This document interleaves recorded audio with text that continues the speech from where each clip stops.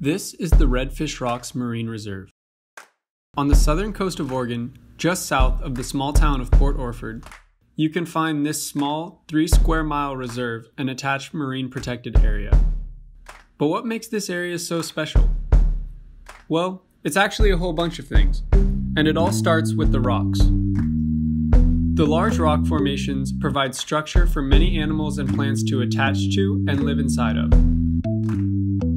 In the spring, strong winds cause nutrients from the bottom of the ocean to be driven up towards the surface in a process called seasonal upwelling. These nutrients act like a fertilizer in the shallow water. These nutrients are used by phytoplankton, which spawn in large volumes and provide the base of the food web.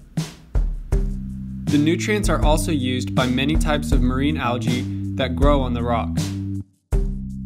Probably the most important of these is bulkhelp, the world's fastest growing plant. When conditions are right, they can grow up to 10 inches or 25 centimeters in a single day. Bulkhelp basically acts as the trees of an underwater forest. Feeding on the phytoplankton, you can find zooplankton, which are actually many different types of animals. They can be mysid shrimp, amphipods, larvae of larger animals, or many other species. These zooplankton provide food for tons of different animals, ranging from tiny crabs nestled in the rocks, all the way up to the giant gray whales that migrate through nearshore waters in the summer.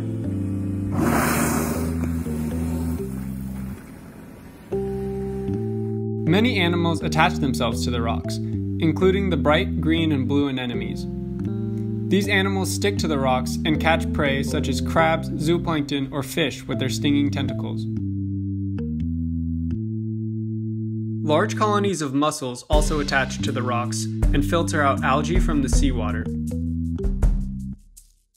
Colorful sea stars can be found moving slowly along the rocks using their tube feet and eating the mussels and other attached creatures. In the water, small fish use rocks and kelp to hide from the larger predators in the open ocean. They can form large schools like these smelt. Of course, there are fish that eat these fish. One example is the lingcod, which lays on the bottom and ambushes fish as they pass by. And what would Redfish Rocks be without the redfish? Many species of rockfish can be found here, and many of them are bright red, like the vermilion rockfish. Some species of rockfish can live to be up to 150 years old. Because they live so long, they need to be protected so that they can get old enough to reproduce before they are fished. The old female fish are especially important because they produce exponentially more offspring each year. This is only a fraction of the life that can be found in these waters. Not to mention the land animals that depend on marine life. Many species of birds feed on life in the ocean.